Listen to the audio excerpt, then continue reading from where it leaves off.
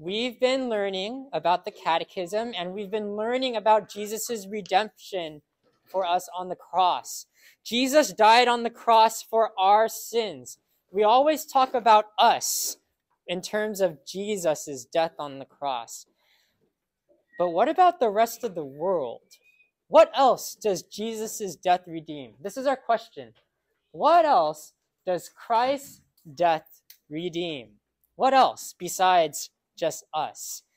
Here's a question for you. Why are there natural disasters in the world? Do you guys know that it was raining really hard yesterday? You guys remember? It was wild. In some places, it rains really, really hard and there's floods. In other places, there's earthquakes. In other places, there's tornadoes and storms, mudslides, hurricanes. Yes. Blackouts. Yes. Why do those things happen? Why do those things happen? Let me tell you what the Bible says. The Bible says, God's word says, that not only does our sin affect us as humans, but our sin also affects the entire world. It affects the earth too. When man sinned, we deserve to be punished for our sins. But God, he also puts a curse on the earth. The earth is also cursed because of our sin. The Bible says that the earth is experiencing labor pains. So the earth is hurting right now. The Bible also says that the earth groans. Have you guys ever heard a groan before? Let me give you a groan. It's like, that's like a groan. Okay. The earth is doing those things, and the earth is doing those things because of our sin. Now, how is God going to fix that? Because we know that Jesus on the cross fixes our sin. But does Jesus' death on the cross also fix the earth? Let's see what the Bible says, okay? Let's see what the Bible says. This is God's word. I want you to read it with your eyes, okay? I'm going to read it with my mouth. Look. For God was pleased to have all his fullness dwell in him, and through him to reconcile everything to himself, whether things on earth or things in heaven, by making peace through his blood shed on the cross. That's Colossians 1:19 through 20. Now, whenever in this verse it says his or him, it's talking about Jesus. And we're going to see two ways that Jesus makes things right in the entire world. Reconcile and peace. We're going to look at these two words. And Jesus reconciles everything to himself. Everything. Whether things on earth or things in heaven. So that means the entire world. That means the earth included too. He reconciles and he makes peace through his blood shed on the cross. Let's look at these two words. Let's look at these two words and let's see what we can learn about these two words. So the first word is reconcile. The first word is reconcile. Now, when God says that Jesus reconciles things, what he says is that he restores things. That's what it means to be reconciled. It means to be restored. It means to be made right again. It means to be made whole again. Let's imagine for a second that you and your friend or you and your brother and sister, you guys are fighting. Okay, so you're over here, your friend or your brother or sister is over here. You guys are fighting and things are not right between you two. Somebody needs to apologize. Somebody needs to say sorry. Somebody also needs to say, I forgive you. Now, when you can do that, when you can apologize and when you can forgive and you can make things right again, that's what it means to be reconciled. That's what it means to be reconciled. It means to be made right again. It means that your relationship is restored. That's what Jesus does for us, but that's also what Jesus does for the world. That's what also Jesus does for the earth. He restores the earth to the way that things are supposed to be.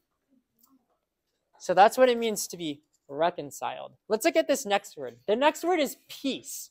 The next word is peace. When the Bible says that Jesus brings peace, It means that Jesus stops the fighting. Jesus stops the pain. Jesus stops the hurt. And not only does Jesus do that for us as humans, but he also does that for the earth or for the world. He stops the hurt and the pain in the earth.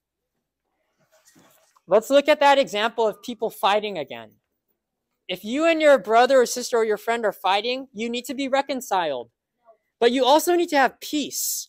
You also need to be able to say, hey, we're going to move forward in our relationship now. We're going to stop the fighting and we're going to actually move forward in our relationship. Because you could just say, yeah, we're going to stop fighting, and then you go off and you do your own thing, right?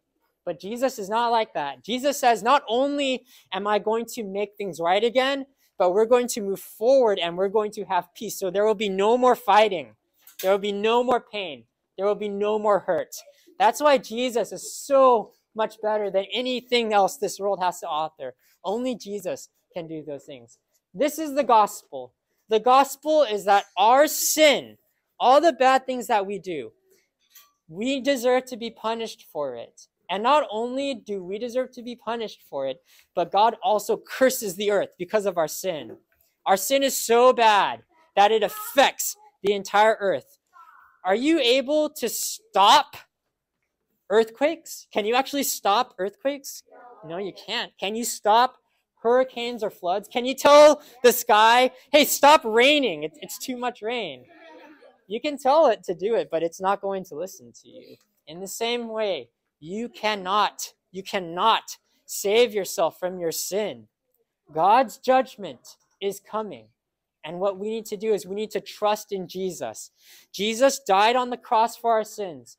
If you believe that Jesus is the Son of God, if you believe that Jesus died on the cross for your sins, and if you believe that Jesus rose back to life again, you can be saved.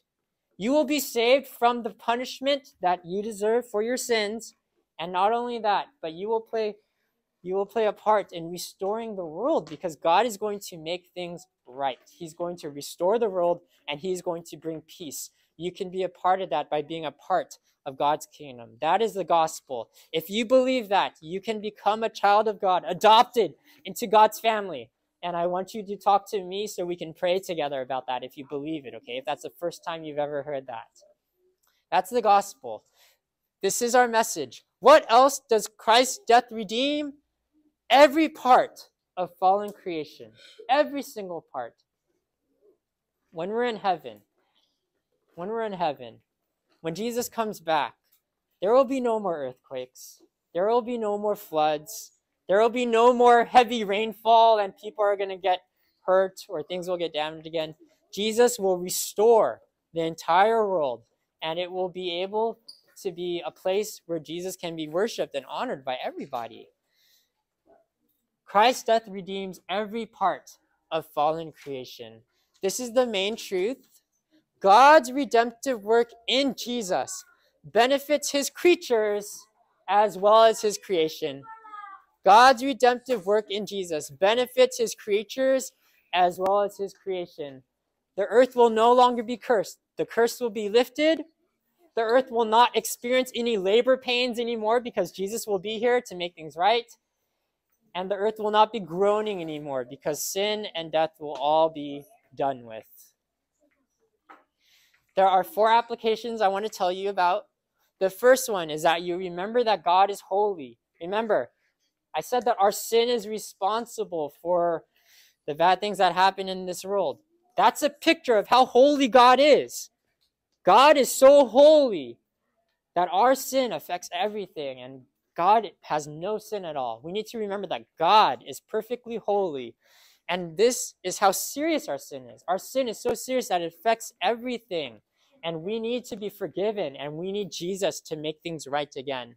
Next, this should also give us hope in the future, because while things on earth right now are wrong, and while there is pain and hurt on earth, we do have hope in the future that Jesus is going to make things right again. We can put our trust and our faith in Jesus. And finally, we can long for heaven. Heaven will be our home. We will not have to be suffering here on earth where there is death and destruction and where the earth is hurting. but we will be in heaven where God is king and he will make things right. There will be no more war.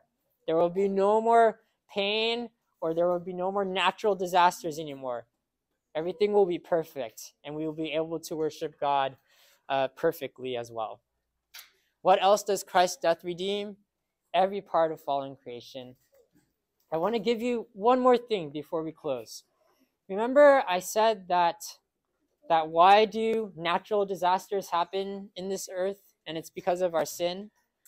Well, when Jesus comes back and when we are in heaven, not only is the earth going to be healed, but God is going to make a new heaven, and God is going to make a new earth. It's going to be brand new. It's going to be better than anything you've ever experienced in this life. That's something for us to look forward to. It's incredibly exciting. And if you are in God's family, we can enjoy it all together. I pray that we will be there in heaven to enjoy God's new heaven and God's new earth and worship Jesus together.